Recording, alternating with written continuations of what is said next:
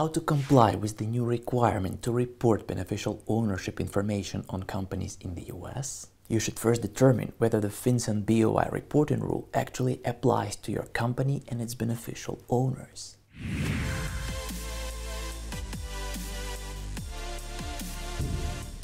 I'm Dmitry Beruk, an international business attorney licensed to practice law in New York, Ukraine, and the US Supreme Court. The BOI reporting rule covers various legal forms of business, including limited liability companies, LLCs, and corporations. The BOIR rule identifies two types of reporting companies: domestic, who are created in the US, and foreign, who are created outside the US but registered or authorized to do business in the US. The FinCEN rule requires reporting companies to file reports that identify two categories of reported individuals: beneficial owners and company applicants. First and foremost, it's important to determine whom you need to disclose for beneficial owner registration. To this end, pay attention to beneficial owner definition, with the term beneficial ownership explained in the FinCEN Small Entity Compliance Guide and frequently asked questions. Beneficial owner in particular includes any individual who directly or indirectly either owns or controls at least 25% of the ownership interest of a reporting company or exercises substantial control over a reporting company.